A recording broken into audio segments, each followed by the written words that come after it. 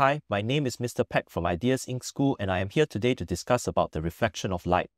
We will first have to learn the two laws of reflection. Number 1. The angle of incidence is equal to the angle of reflection. Number 2.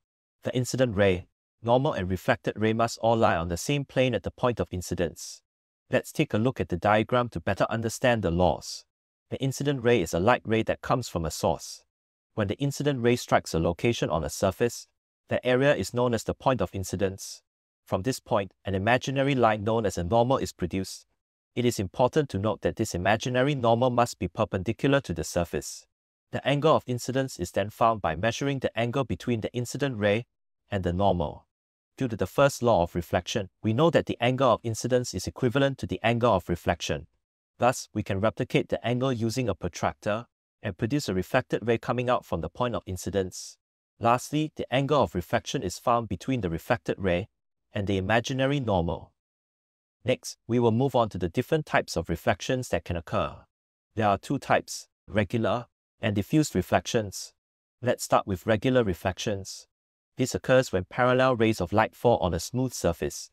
Due to the nature of the flat surface, each reflected light ray will also be parallel and traveling in the same direction.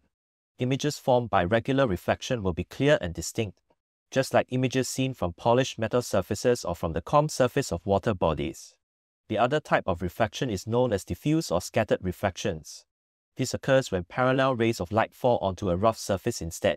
Since the incident rays strike the uneven surface at different angles of incidence, the reflected ray produced will end up going in many different directions. But regardless, please note that the laws of reflections are still being obeyed. Take a look at the diagram to have a better understanding. Let's zoom in on one of the reflections that I have chosen. When the incident ray struck the curved surface, an imaginary line known as a tangent is drawn. This line will act as our flat surface. Also, recall that the location where the incident ray hits the surface is known as the point of incidence. And from this point, another imaginary line called the normal is produced. The normal will bisect the large angle between the incident ray and reflected ray. So if we measure the angle of incidence on the left and compare it with the angle of reflection on the right, we will find that they are equal, and hence the laws were obeyed. In the next part of the chapter, we will discuss about the characteristics of images formed by a plane mirror. There are a total of 5 characteristics. Number 1, the perpendicular distance between the object and mirror must be equal to the perpendicular distance between the mirror and image. Number 2, the images produced are of the same size and shape. Number 3, the images produced are laterally inverted, meaning that the left and right side of the object appear to swap positions. Number 4, the images produced are all upright. And lastly, number 5, the images produced by plane mirrors are virtual. But what is a virtual image? This is an image that cannot be captured on a screen. The opposite of a virtual image is a real image. A good example to represent real images is when we watch movies in a cinema. The images that we see on the screen in front of us are real images produced by a projector. So how can we see an image that isn't real? This is because our brains can only perceive and interpret light rays that are traveling in straight lines into our eyes. Therefore, due to this assumption, our brains will make us believe that light is coming from an image on the opposite side of the mirror. It is also because of this reason that the images we see appear to be laterally inverted. There are other optical illusions that are caused by assumptions made by our brains. These include the famous Penrose staircase, where the stairs trick us into thinking that it leads up and down normally when it does not. Another optical illusion is the popular Ames room that is often found in optical illusion museums. This room is specially built with an angled floor and ceiling to create an illusion that makes people appear larger or smaller than they actually are. Now we shall learn how to easily sketch a ray diagram. Let's learn the Pekky's 3-step method. Step 1. Always draw the image first. Take note that if the object is found outside the mirror, we can extend an imaginary mirror to accommodate it. The purpose of this line is to help us measure the object and image distance which are perpendicular to the mirror. Step 2. We will draw a line connecting the image to the eye.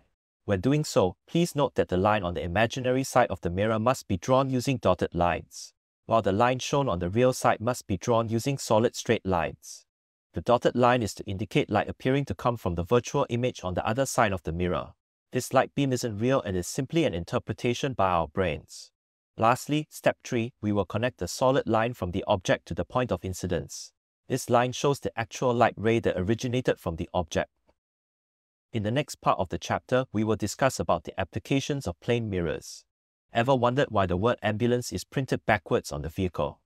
This is because when drivers observe an ambulance behind us from the rear view mirror, the word will be inverted to show the correct orientation of those letters.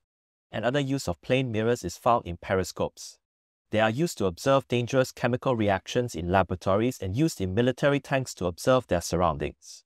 This device uses two plane mirrors which are inclined at 45 degrees. The second mirror is used to reverse the laterally inversion caused by the first mirror. As a result, the final image seen by the observer will have no lateral inversion.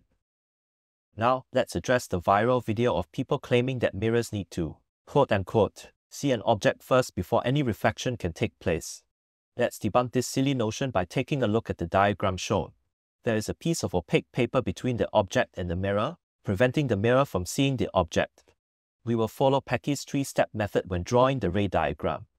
We begin by first drawing the image on the other side of the mirror.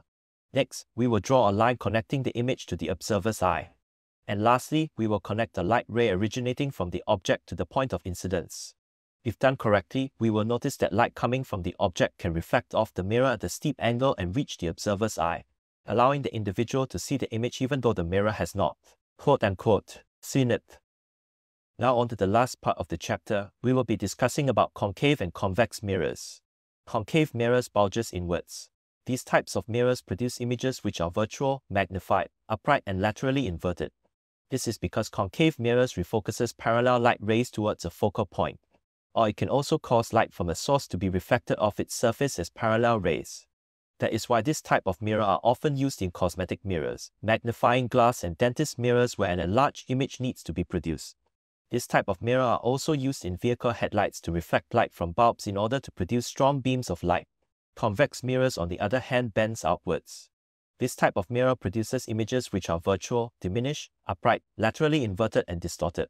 The reason is because convex mirrors cause light from a source to scatter in different directions as the incident rays hit the curved surface at different angle of incidence. Convex mirrors are used as car mirrors or security mirrors in our local convenience store as they can give us a wider field of view. We have come to the end of the chapter. If you liked the video, please remember to like, share and follow all our socials.